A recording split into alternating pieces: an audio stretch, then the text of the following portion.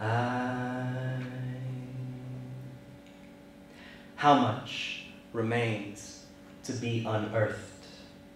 This year found out the most known memorial to Jews murdered under Third Reich rule, Yad Vashem, was built on the lands of Deir Yassin, a village Palestinians called home until they were killed by Jewish paramilitary high on statehood's false promises. Reading so made me remember visiting there as adolescent on the verge. Remember not wanting to wear a hat in the heat.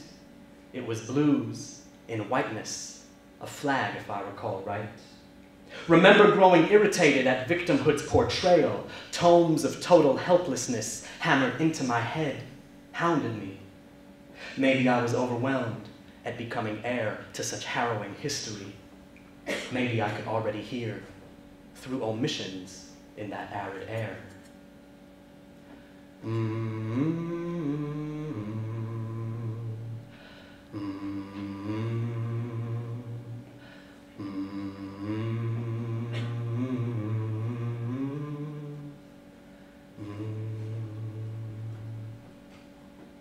Parallels. 1. Auschwitz. A few years back, a few young men opened a nightclub outside an old town, in fields famed for fat worms, where abandoned factories bend, broken barbed wire rusts, relics of the concentration camp that remains a people's landmark, picture of an era, grounds for paranoia, passed on since the slaughter of more than just 6 million. The place mostly plays hard drum and bass. Long before it was bought, though, and flipped into the spot, this building housed a tannery where inmates treated skin, stripped off mules and cows and kin. Later it became a needed storage space for confiscated shoes and hair hastily cut from the heads of walking corpses directed into ovens, described by guards as showers, award the hardest workers. Its name is the system. And since landing on the outskirts of this village memory Mars, the clubs caused quite a stir. Every weekend evening, youth yearning line up to enter, sink drinks and lab-made chemicals, dance loud until dawn rustles.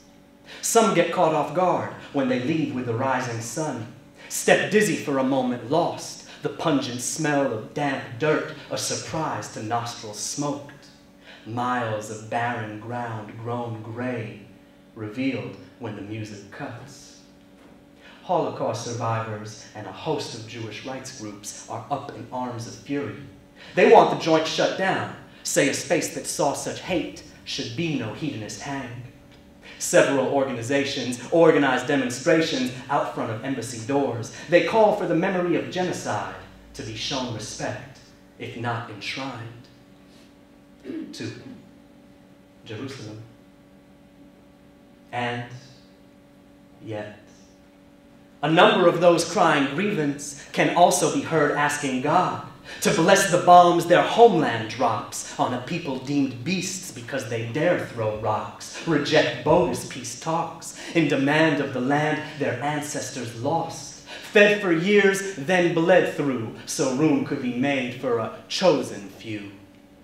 Wrapped tight in the Star of David, dozens gather on a daily basis, make a crowded street their stage to fend off global outrage, loudly validate hate.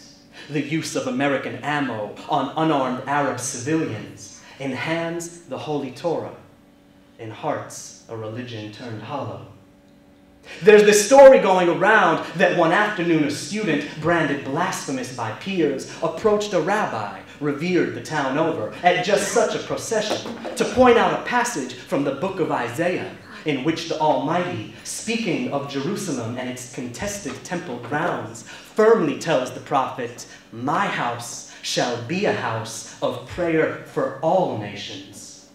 Kid asks teacher, well, what then's your stance on the plight of our neighbors? Palestinians caught in occupation's jaws, does your sacred vision of Moshiach's arrival make space for the downfall of iron walls or apartheid laws? Will we rebuild homes bulldozed? Might we open main roads closed? Could we begin to take some blame?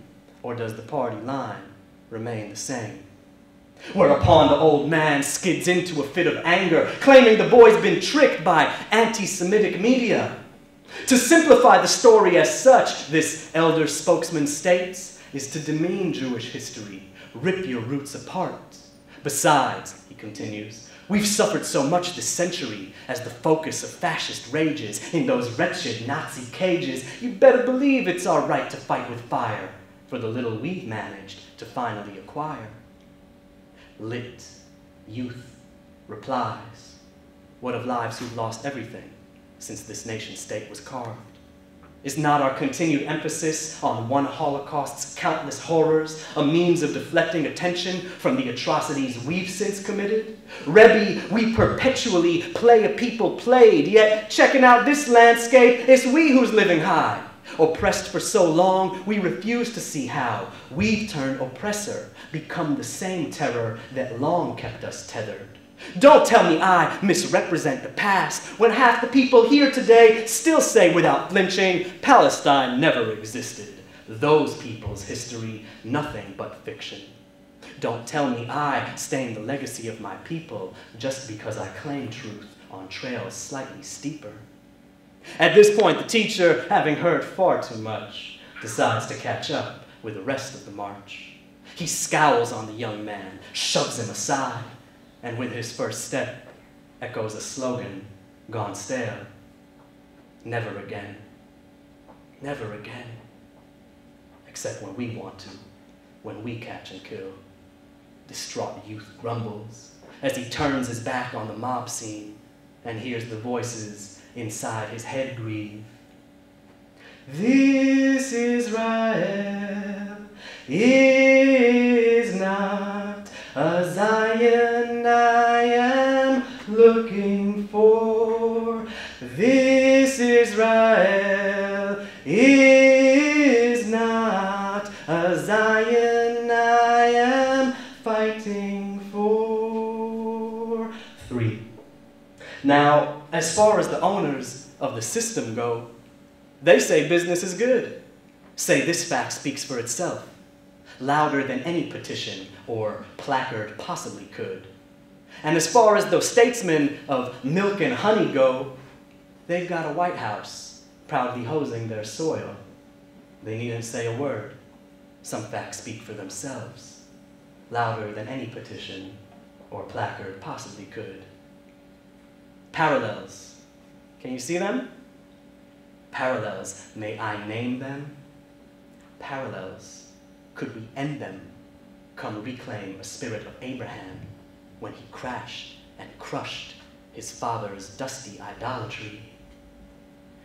Ya-dai-da-dai-dai, ya-dai-dai-dai, ya-da-dai, ya-da-dai, ya-da-dai, da-da-dai. Thank you so much, everybody.